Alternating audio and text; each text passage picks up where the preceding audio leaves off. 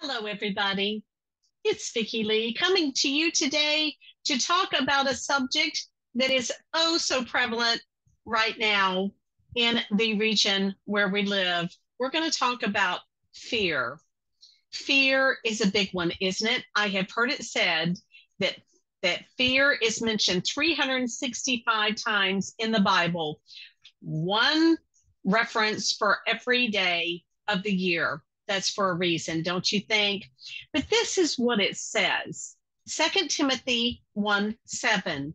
For God has not given us a spirit of fear, but of power and of love and of a sound mind. You know, I love that scripture. Let's read it again. 2 Timothy 1:7. For God has not given us a spirit of fear, but of power and of love and of a sound mind. Fear is a big one. Um, for those of you who have never heard me speak before, I my family came to the Lee County area in Florida, Southwest Florida, 100 years ago. They arrived in the 1920s from Georgia, and they settled in when there were no amenities. There was no garbage pickup. There was no the spraying for mosquitoes like they do today, no mosquito control organizations. And so they came here and they were farmers and they were agricultural. And so they came to the wilds of Florida, in Southwest Florida. And through the years, we have seen some storms come and storms go. My mother was pregnant with my sister when Hurricane Donna came through.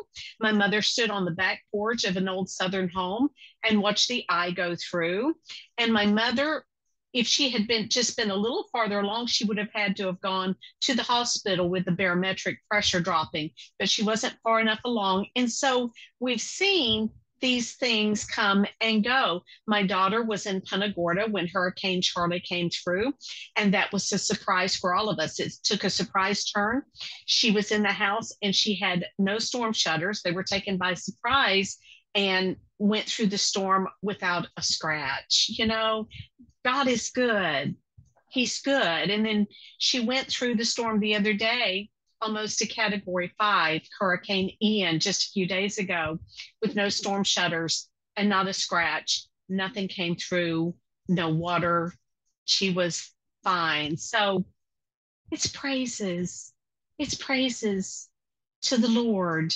I'm so thankful we were able to be in touch with both my daughter and my niece through a group text with the family, and we had cell phone service through the whole storm. I live further outside of Fort Myers right now, more inland and more a little bit east. And so we got some wind, but I didn't lose electricity or anything, not very much rain. But I'm going through all of these details about this hurricane because fear is a big one, isn't it? And when you have a category 4, almost 5 storm that has formed, and they said it's going up to Tampa, and then it doesn't go up to Tampa, suddenly the trajectory changes, and you're in the path of this mammoth bomb, natural bomb that went off in our area. And there's just devastation everywhere. So I've been centering myself and not really speaking because that's a lot to absorb. That's a lot to take in. And then I said, no, let's turn this on. Let's speak. Go back and get into normalcy. Everything has changed. The worst case scenario happened, and here we are. And so we talk about fear because that's something that'll make you shake in your boots. What just happened? But he says, I have not given you a spirit of fear. There are times when we get afraid. Fear comes, but we're not supposed to nurse that fear, because if you do, if you keep nursing that and nursing that, then a spirit of fear will come into it. I heard the other day, wherever your weakness is, the darkness will come. Think about that. Wherever your weakness is, the Bible talks about those besetting sins, those sins that were so easy to get into. Fear could be one of those. Couldn't it? It could very easily be one of those. But what does it say about this? He's not given us a spirit of fear, but of power and of love and of a sound mind. So if you can let go of the wheel, do your best, let God do the rest. We had to physically prepare for this storm. We had to stock up on supplies. We had to do our best. And then once we had done our best, we had to let go and let God do the rest. Even when we were on text, the group text with my niece and my daughter, there was no getting to them. There was no stopping the events. So even as you're talking to them, you have to be centered in the Lord and trusting Him through the circumstances.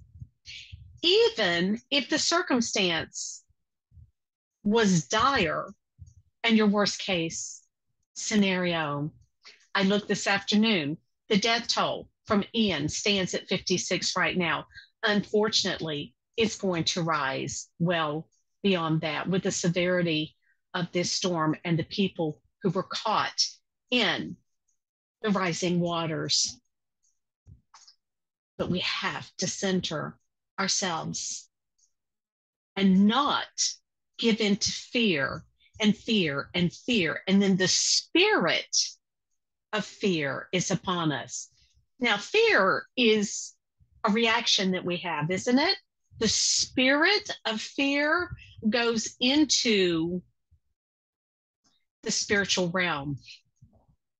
So now we have invited a spirit of fear over our lives, and we don't want that, because He said, I've not given you that, but I've given you power and love and a sound mind. I talk all the time about the changes that we have going on in the world, in society. This storm was a massive change for the coastline. I work in a resort, a beautiful resort where people all over the world come to it, and it's right off the beach. We had storm surge in that area. I have not heard anything. I'm not going to work this weekend because they are obviously dealing with what's happening. My financials are wrapped around this. I have financial responsibilities. Yet for the last few days, I have been resting in the Lord, because it's not by power and it's not by might, but it's by my spirit, says the Lord. And if there's anything that I could do to encourage you and to advise you, when you feel yourself going there, take the time to settle down until you're recentered in the Lord. Because when you'll center in Him, He will override those human responses. Let me repeat that. God will override those natural human responses. He will take your fear and He will give you power and love and a sound mind. A sound mind. Don't we want power and love and a sound mind today? I had talked the other day about people who were, I'm noticing every age group, and they're getting sequestered and they're kind of alone and they're ruminating in their own thoughts. And I have talked about how it's a form of narcissism if it goes too far, because we're ruminating about ourselves. We don't have enough out there, and we're doing this because we're probably trying to deal with a lot of things in our life. And at the bottom of that, it's probably fear based. I have heard it said that in life, it's either love or fear based. So the Bible is telling you don't fear, don't fear. And I talk about God's beautiful exchange policy. You give him ashes, he'll give you beauty. You give you mourning, he'll give you praise. And now, if you give him your fear, he will give you power and love and a sound mind.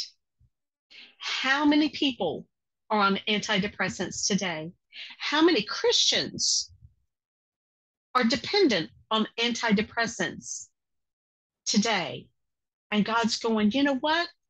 If you give me that, let me take that. I'll take it. Cast your cares. Cast your cares on him, for he cares for you.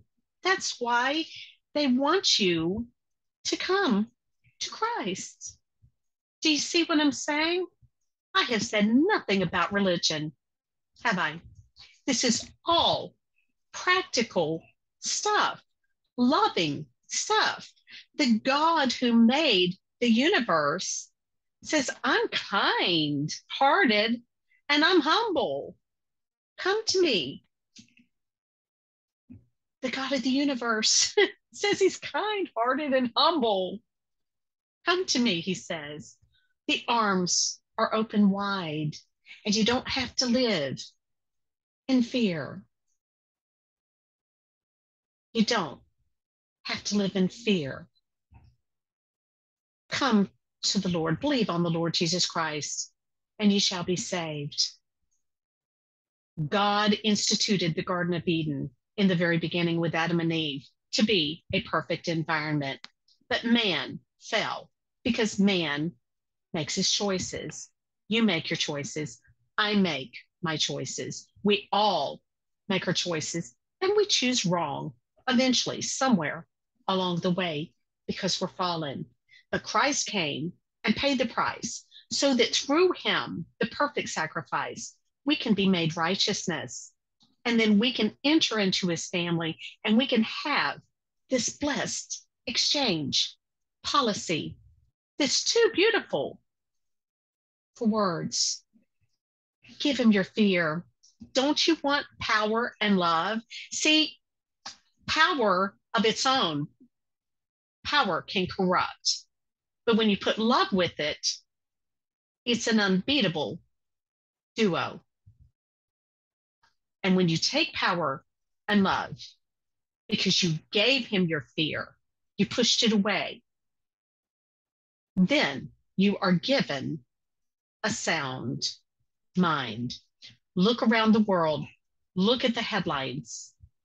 Don't we need sound minds in this world? It can be found from the foot of the cross.